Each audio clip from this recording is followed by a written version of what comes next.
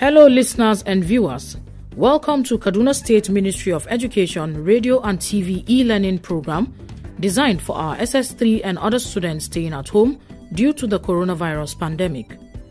The present administration, under the able leadership of His Excellency, Malam Nasir Ahmed El-Rufai, is positioned as always to ensure that under his leadership, our students are not left behind in all areas of human endeavors, especially education. Kaduna State is the center of learning. Therefore, we want to ensure that our students excel in their forthcoming examinations and beyond.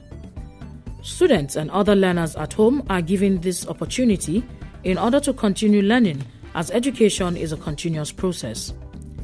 Different subjects will be taught in this program to assist students to perform excellently in the forthcoming Senior School Certificate examination being conducted by NECO and WAEC as soon as schools reopen. Teachers making presentations will always provide their names and phone numbers during each presentation, and they can be contacted for questions, further explanations, and/or clarifications. The following numbers and contacts can also be reached for expression of any concern or observation: 090-865-00545 or 080-383-62072. Our website is www.education.kdsg.gov.ng. Our email education@kdsg.gov.ng or education.kdsg@gmail.com. Our YouTube channel, Ministry of Education, Kaduna State. Our Twitter handle @Kaduna_MOE. Or our Facebook page, Ministry of Education, Kaduna State. Stay safe, stay at home, and learn well. Thank you, happy listening, and happy viewing. Good day, my learners at home. You are welcome once again to Ministry of Education, Kaduna State Radio, Television, e-learning. The subject, Literature in English. We are going to discuss a poem titled Ambush, under which we are going to discuss it in the following elements. We are going to see the definition of some terms, background to the poem, setting, subject matter, themes, language, stroke style, summary, and of course, assignment. We are going to take these elements one after the other. Definition of some terms. Whale. A whale is a very large animal that lives in the sea and looks like a fish, but is actually a mammal. As you can see it, it lives in the sea. It looks like a fish, but not a fish. It is an animal. It feeds on smaller animals like the fish in the sea. We have the bird. This is food used to attract fish, animals, or birds so that you can catch them, as you can see it here. Saber-toothed tiger. It has a long, sharp object that looks like an arrow. It is like a sword. As you can see it here, this is the animal. This is a tiger. This is the thing we are referring to. Now, by the time it opens it, it scared people away from it. Hawk, a large bird that hunts and eats small birds and animals, as you can see it here. Hovers, to stay nervously in the same place, waiting for something. As you can see it here, it is waiting. It has seen a prey and wants to feed on that prey. Now it is staring in one place, waiting to catch. Bonnet, a long knife that is fixed to the end of a rifle, as you can see it, well drawn here.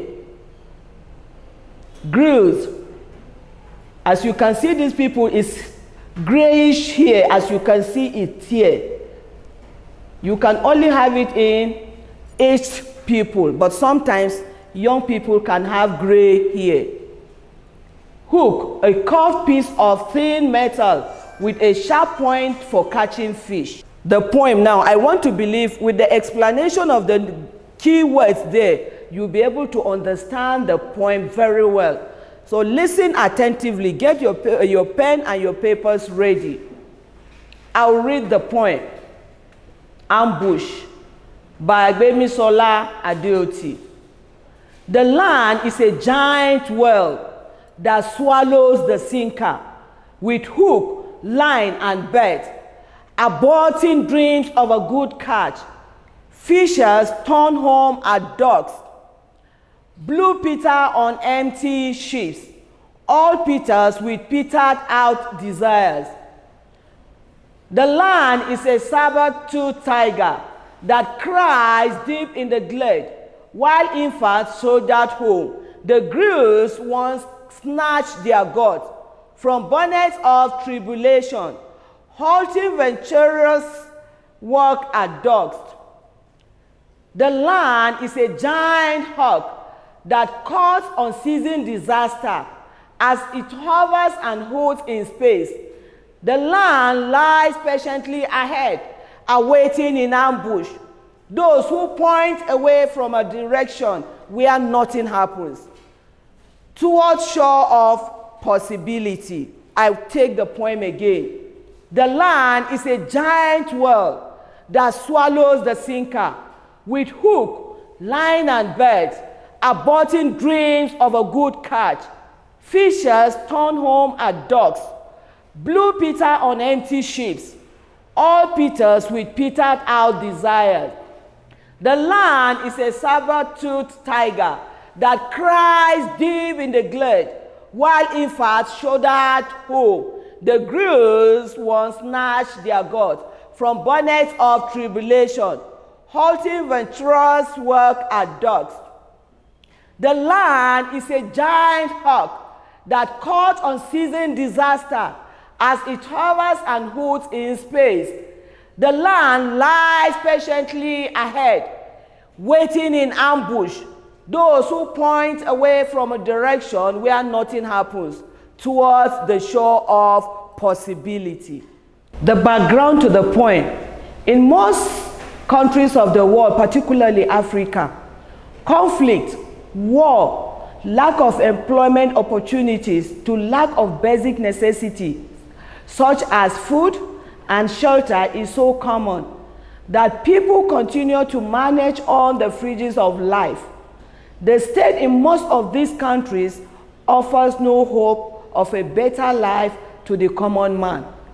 People's experience of the previous year regularly betters that of the current one.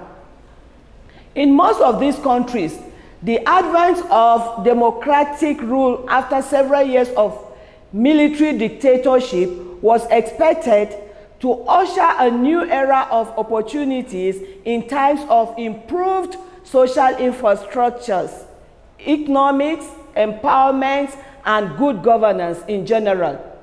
Many years into the democratic dispensation, the culture of impunity associated with the military and institutional corruption continue to hold sway, while hopes of social and economic improvement of the majority remain largely a mirage. The setting. The physical settings of the poem cannot be easily narrowed down to a specific place, while the images to the poem apparently suggest Africa. The actual place may well be in the poet's part of the continent, which is Africa. The period in question clearly stands out as not the era of immediate post-independence, but most probably be between 1980s and now. The subject matter. The poem is a metaphorical depiction of a nation as a destroyer of the dreams and aspirations of her citizens. The nameless nation, referred to as the land, is likened to different predatory animals. It is likened to a giant whale which swallows other water creatures alive to satisfy its own hunger and sometimes greed. and living in its work frustration and sadness. The land is also likened to a saber-toothed tiger, whose cries send other creatures of the wild away, especially the vulnerable and weaker ones, into run for their dear lives. The themes of the poem. Destruction is one of the themes discussed by the poet. The theme of destruction dominates the poem.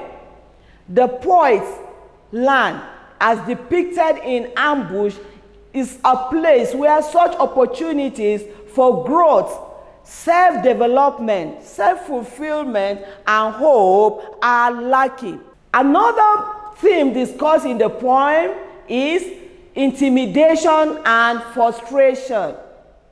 The intimidation suffered by the common people of the land is commented on. In the face of the overwhelming and sometimes ruthless power of the state, the common people are cowed. They feel restricted in their movement and speech. Abuse of power, struck position. The land mentioned in the poem also refers to the people who controlled or hold the power lever in the country, state or society. That is the giant world, the giant hawk, and saber-toothed tiger are people in position of power. Despair, hopelessness is another theme discussed in the poem. There is much hopelessness in the land. The hard-working one, like the fisherman, has his hope of a good catch, dashed and returns home a sad man. Others who equally experience frustration in the land decide to turn in another direction. But this possibility is again ambushed, making the despair complete. We are going to see the language and style. The language has to do with the choice of words. The poem is quite a serious one in terms of subject and treatment. At the literal and figurative level, where the characteristics of certain land are described, the seriousness is quite obvious. The seriousness, of course, is seen from the texture of the language and style employed by the poet, that is Gbemisola Adeoti. Among others, there is the use of metaphor, imagery, personification, repetition, alliteration, which enrich the gravity of the content.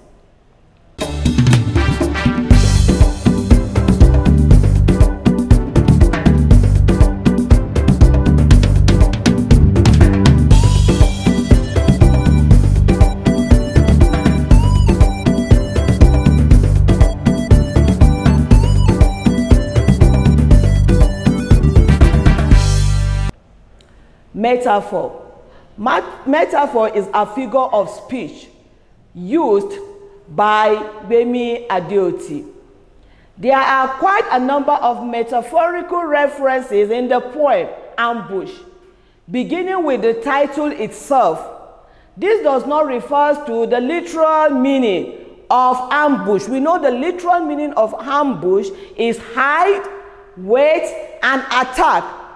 But it refers to the measures, the policies, and actions of those in charge of the land's sovereignty, which wittingly or unwillingly constitute obstacle to the realization of the dream of the common man. The references to the land, such as a giant world, a giant hawk, and a saber-toothed tiger, are examples of a metaphor in the poem. Imagery. If we are talking about the imagery, we are talking about the use of images. If you look at the picture, you will see your image in the picture, in the mirror. But looking at the mirror, it is not your real self, because you cannot talk in the mirror.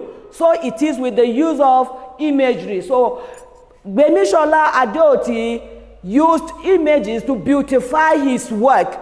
He made mention of lion, giant, hawk, saber-toothed tiger, referring to people and not animals. So this is the metaphorical uses of metaphor. The dominant imagery in the poem is animal imagery. The imagery is not merely evoked by the references to some animals, which are wolf, tiger, and hawk. It derives strength and enhances the aesthetic richness of the poem through the depiction of the animal's action. It's not just mentioning the animals, but the action performed by the animals. Personification. The land in the poem is actually a personification of the leaders of the land in question. The giant world, this is referring to the leaders, but using the animals, it personifies. So it has to do with the giant world, the giant hawk, and the saber-toothed tiger are the agents that have brought the land to her current state. Alliteration. There is the use of alliteration in the poem. Example, swallows the sinker, Peters with petered out desires, and land lies patiently. The poet's selected use of words highly contributed to the appreciation of the poem. Some of the words employed to help effective delivery of the message are giant, saber-toothed tiger, shouldered horn, bonnet of tribulation, unceasing disaster, and so on. Repetition.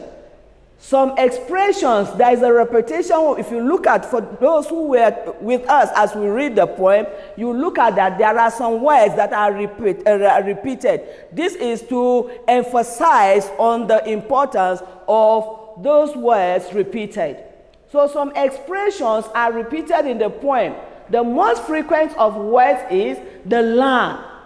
The other ones are giants and dogs.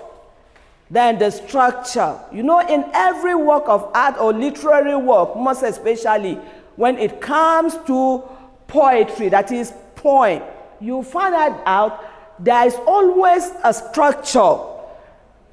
There is always a structure picked by the poet to make his work look unique. So from this poem, Ambush, Gbemisola Adeoti structured his work that makes it different from other writers. So here in the poem Ambush, the poem is a 21-line verse which is divided into 4 unequal stanzas of 7, 6, 3, and 5. For those of us who are with us as we were reading the poem, if you look at it very well, you find out that the first stanza is numbered 7, while the second, 6 lines. Third, 3, and then the last but not the least, 5 lines. Now, we are going to take it again for those of you who are just joining us. We'll take it again. From the beginning, we saw the definition of sometimes. We saw well. We said it's a very large animal that lives in the sea and looks like a fish, but not a fish. It is actually a mammal, as you can see the picture here. I want to believe some of you have been seeing this in the sea and may think that it's a fish. It is not a fish. It looks like a fish, but a mammal. It feeds on other animals in the sea. Bird, food used to attract fish, animals, or birds, so that you can catch them. I know so many of you have gone to the river. Some of you will go with leftover food so that they can catch fish. So as you can see, those food taken to the river to catch fish is known to be birds. as you can see it here. Saber-tooth tiger. It has to do with sharp pointed teeth that looks like an arrow. As you can see this, it has this is the teeth of the tiger, a very long one. Mere seeing it scared people. So Gbemisola Adeoti uses this as what the leaders do to the common man. Mere scaring them, looking at them, scared the people. People run away from them. We saw hawk. We say hawk is a large bird that hunts and eats smaller birds and animals, as you can see it here. This is a hawk. Look at it there. So this is an animal that feeds on other animals, smaller animals, like reptiles. Hovers to stay nervously in the same place, waiting for something. Now, as you can see this bird, it is standing on one place, looking at, maybe it has seen a prey that is food that wants to feed on. So it will stay for a time and then pick whatever it has seen on the ground. Bonnet.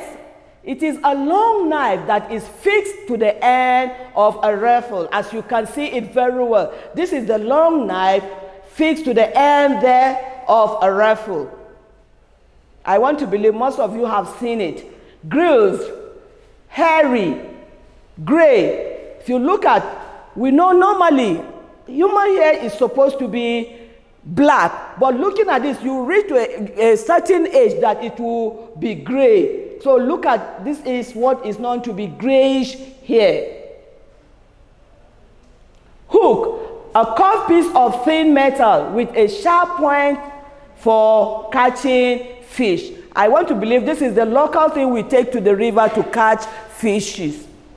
You remembered in our background, we said in most countries of the world, particularly Africa, conflict, war, lack of employment opportunities to lack of basic necessity such as food and shelter is so common that people continue to manage on the fringes of life.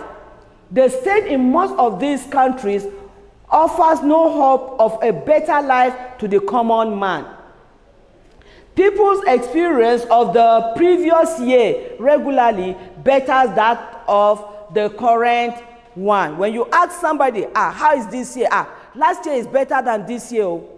So in most of these countries, the advent of democratic rule after several years of military dictatorship was expected to usher a new era of opportunities in times of improved social infrastructures, economics, empowerment, and good governance in general.